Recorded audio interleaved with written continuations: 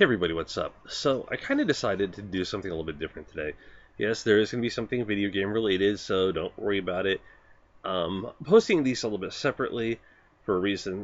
This will be posted one day, and the video game review will be posted a few days after. Finished reading a book that I started a while back, and that is The Serpent and the Rainbow by Wade Davis.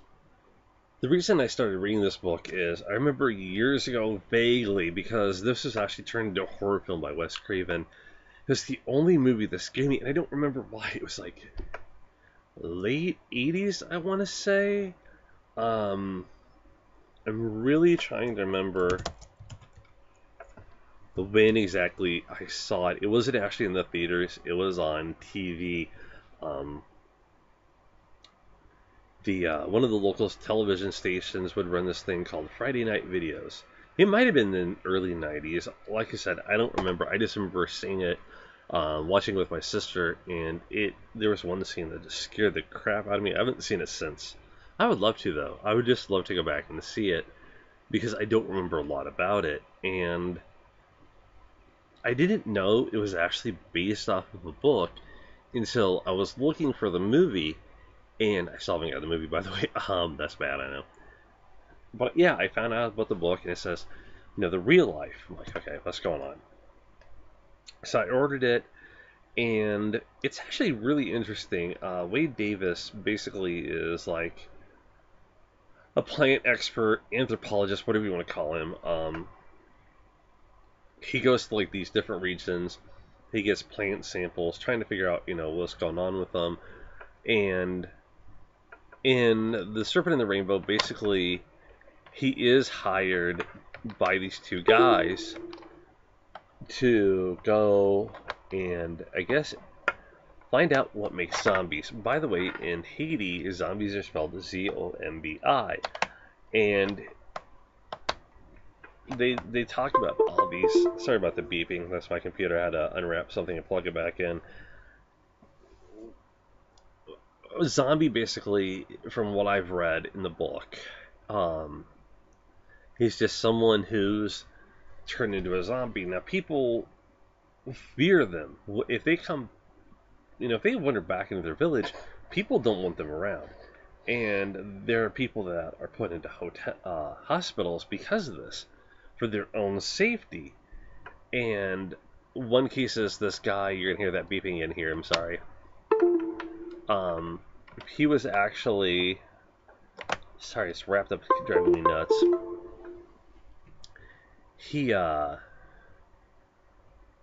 into it. There's kind of like this dispute over land with his brother, and then he dies, and all of a sudden he comes back to the village. The police come and get him. They talk about another woman. Let me see if I can find the guy's name in here.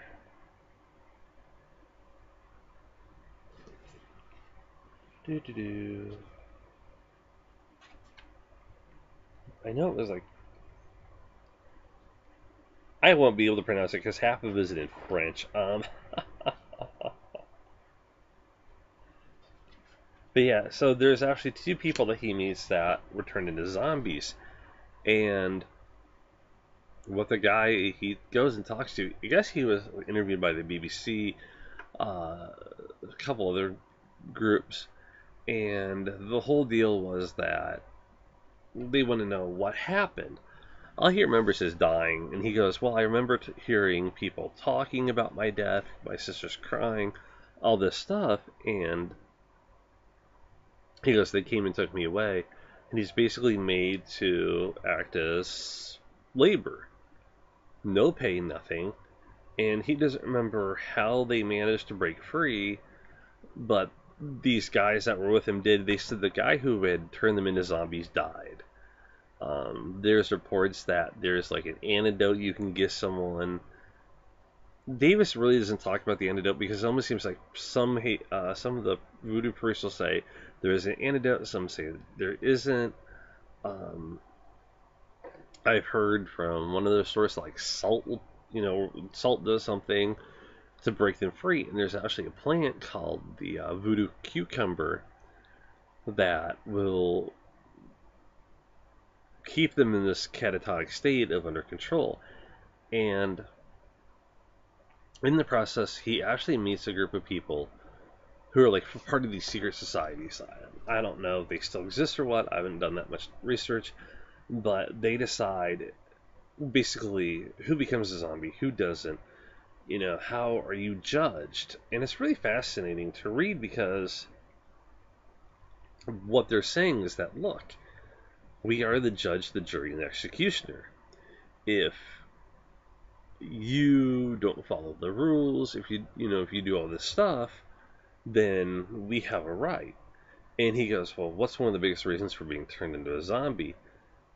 And they say, well, if there's like a land dispute, you're not taking care of things. The guy who had basically he met, had been taken by the police, had several children by several different women he didn't take care of. He was dealing with land problems with his relatives. There's a lot of different stuff. The woman that they meet was also a former zombie. They're like, oh, I don't get why I was turned into one. I was well liked. And it comes to find out that people in her village just didn't like her at all. She was not a nice person. And so, my hair's driving me nuts. It's always one thing or another in these videos. So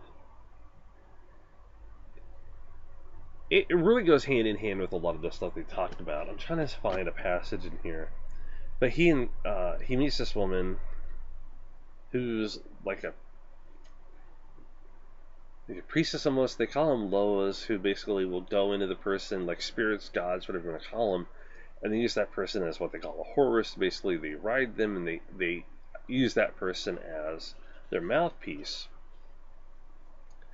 And the whole deal is, how can you find out how to create a zombie? And they talk about pufferfish. There's different types, and around Haiti, they actually have ones that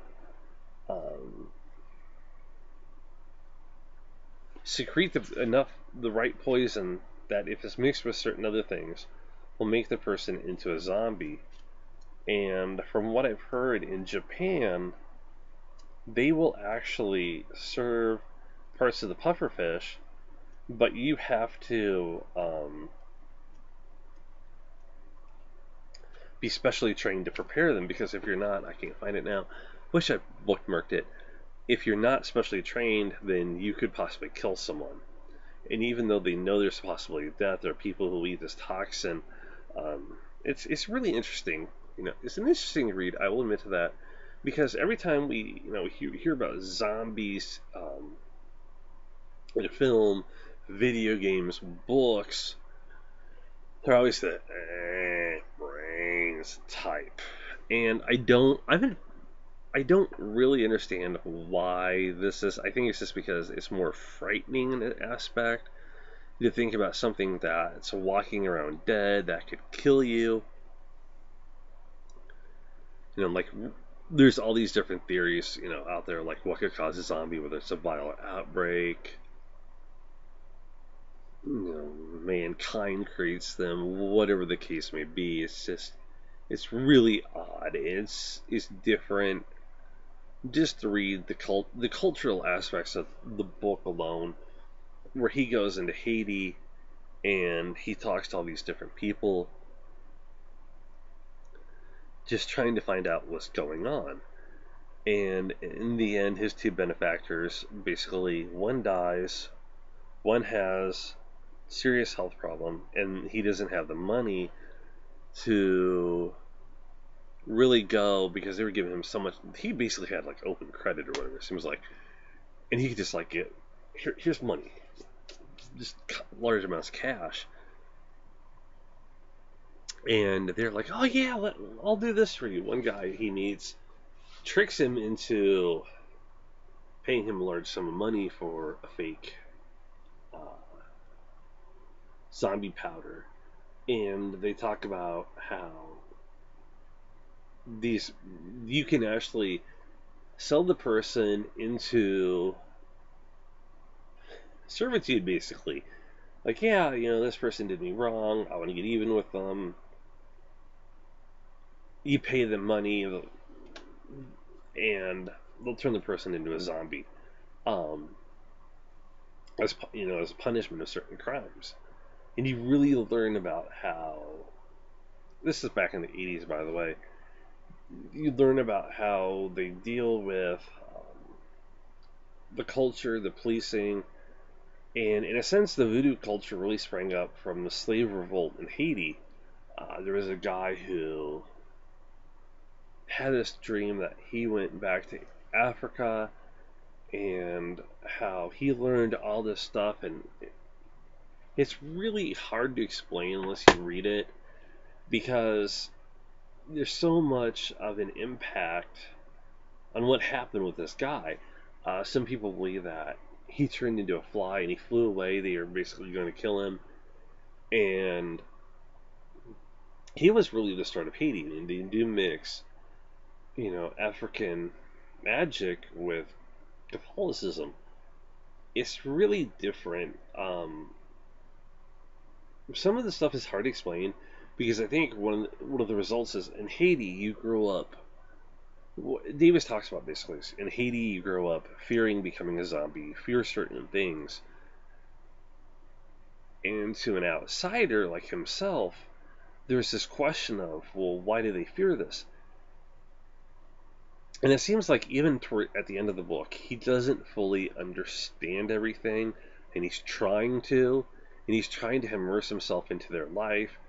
But I think that kind of downplays it because he didn't grow up in that culture. And when you don't grow up in that type of culture, you don't fully understand what's going on, why there's this fear, why there's this concern of everything.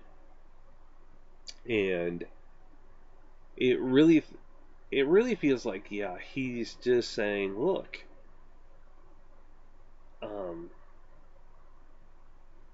this is what they go through, this is what they deal with,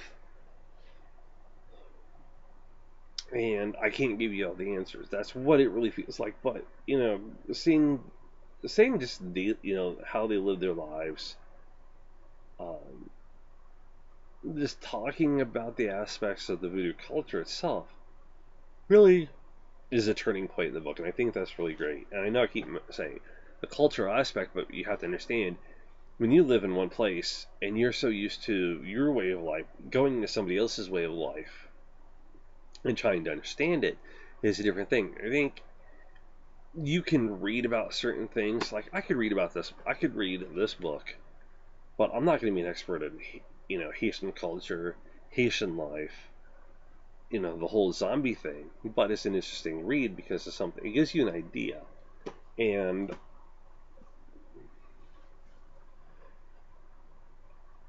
to me, it seems like the whole Hollywood thing with zombies, I think it's more to us, maybe.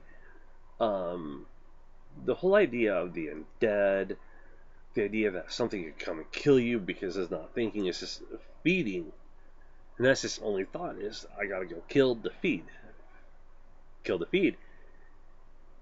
Over and over and over, it's definitely different. It's kind of like if you read World War Z, where this is a virus and they only have like a short lifespan. I think he said like was it about 4 or 5 years before the zombie just falls apart. But just to think, could you just imagine what it would be like to have this like feeling like you're dead but you're still alive? You can hear everything that's going around you.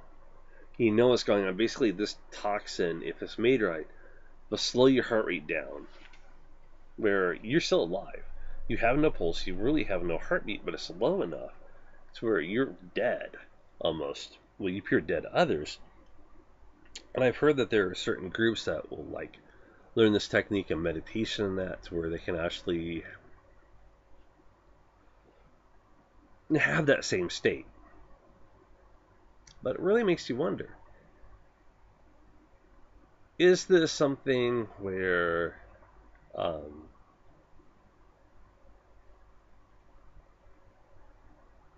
Is this something you would be afraid of if you grew up in a culture like that? And I think the answer would be yes, because it almost seems like the fear of becoming a zombie would be enough to try to keep people on the straight and narrow. Because there's no, we're going to kill you. It's, you're going to basically become zombie and you're not going to have anything else. And if you think about it, if you snap out of this state where something happens and you go back to the village where you lived it, and people don't want you around because to them, you're dead. Like, you basically stopped existing within that society.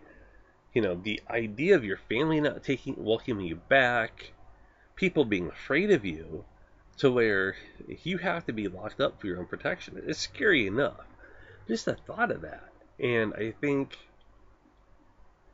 from what I was reading, that really seems to be like a really big part of it. And they talk about a lot of the preparation that goes on. It's definitely worth reading, If you like learning about other cultures, if you're interested in zombies, but, not the Hollywood one, definitely give it a read. The movie, like I said, at some point I'm going to track the movie down. I'm going to watch it again. Because all I know is remember, something in there just scared the crap out of me for the longest time. I never wanted to see it. And because it's been so long, and I don't remember what that was that scared me, I want to go back and see what frightened me. I'm one of those people, I have to know what scared me. I know the movie came out about 1988. So in 88, I would have been about 10 years old.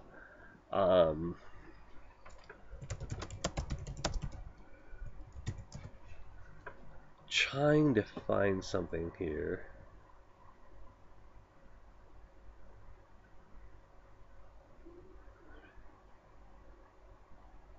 Give me just a second here. I wish I thought of this earlier when I was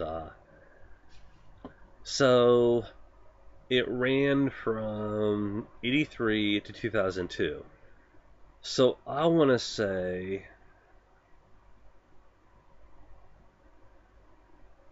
it would have been somewhere between 90 and 94, maybe, or 88 and 2000. No, 88 and 94 would have been about when I saw it. Because I was trying to remember, because I know, like, I just remember seeing it after Friday Night Videos, and that's all I can remember. But that's it, everybody. I'll talk to you later. Take care. Bye.